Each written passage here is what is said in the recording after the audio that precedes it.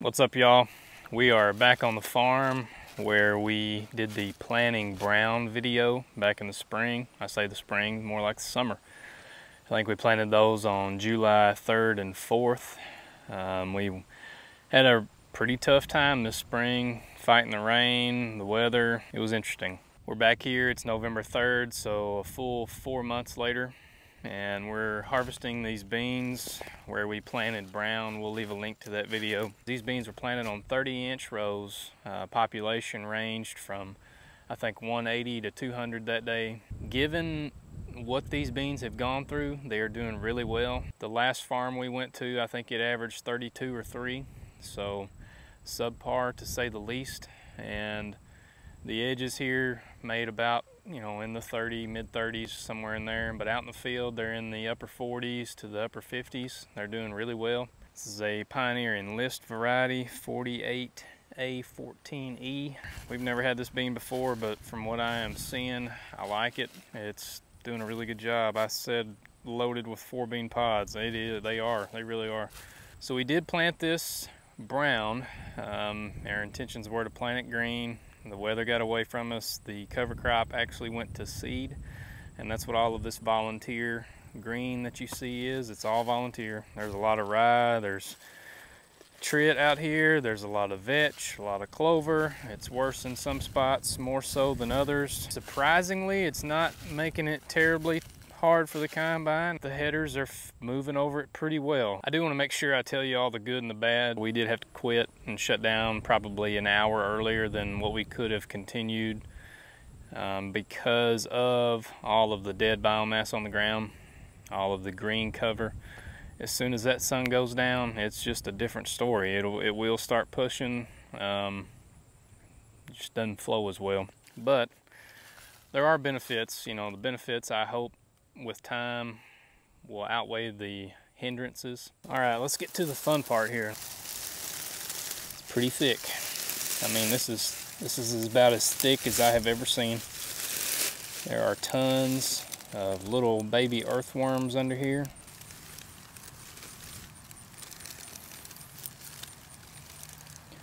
I'm gonna do my best to show the camera all of these little holes. You can see all these little holes here. Those are from earthworms.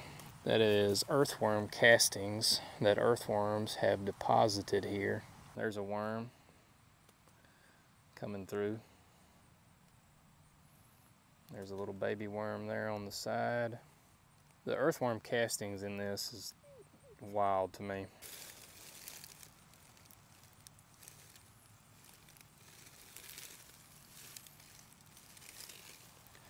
And the soil is really mellow. All of that right there is the earthworm casting on top of the ground right there. After seeing how much the soil has changed over just a short 3-year period, it really gives me a lot of hope that we're on the right track here. But we are going to follow this up with that cover crop planting.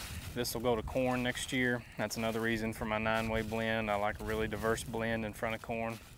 Tuesday, in 2 days, we're going to get another inch of rain, so we got to keep moving, and especially with all this volunteer cover crop out here, if it has more time to but get bigger, it's really going to create a problem for the combine in the future, so we've got to keep moving. Y'all ready? Yeah. What are you going to do today? Sleep. Okay, so right now we're showing 53, 52, 51, 49, 50, 51, 52. Moisture's running about 13, so they were 12 yesterday, so they picked up a point. Upper 40s, low 50s is kind of where we've been. And I'm pretty happy with that, honestly, because, like I said, it's been a subpar harvest year for beans also, and we've cut a lot of 30 bushel beans. I cut some as low as 19, so it's been tough. 56 up to 57 there. 9500 does not like those green stems. you choke it? Yeah.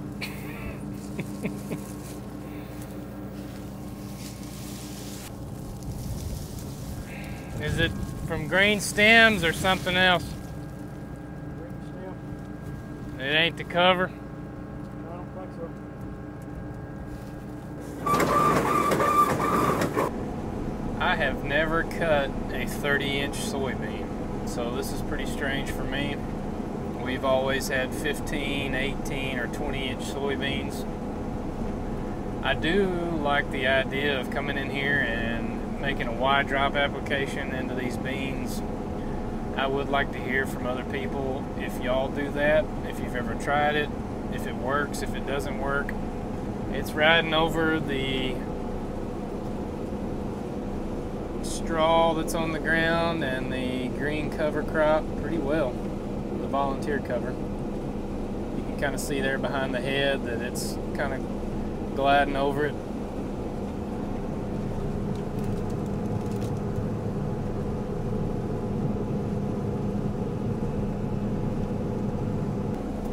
So these are the drain ditch areas that I talk about sometimes, and there's really no disturbance in these areas with this much organic matter on the ground. They are still there because, you know, years and years and years of farming, that's where the water runs anyway. The beans from this farm are going to the bin back at the shop, and the grain cart has scales on it, so we're getting a weight on everything before it goes in the bin. It's really helpful for record keeping and just knowing what you have. So I'm gonna keep on rocking.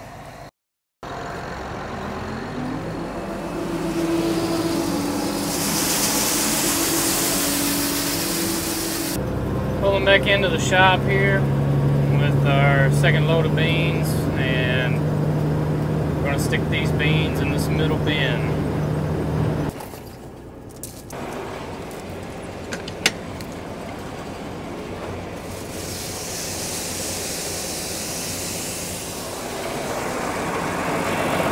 These bins were built in the late 70s and have been here ever since. We use them every fall, just for different commodities, usually corn or beans. We had put some wheat or some triticale in them before, but they hold about 7,000 bushels a piece. So you're looking at about 21,000 total room of storage here. Not a whole lot of storage, but they still are useful and they still serve a purpose, so we continue to use them.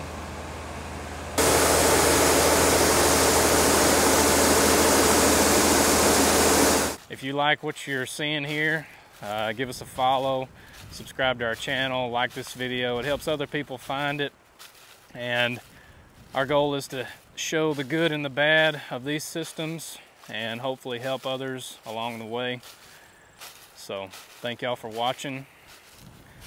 See you next time.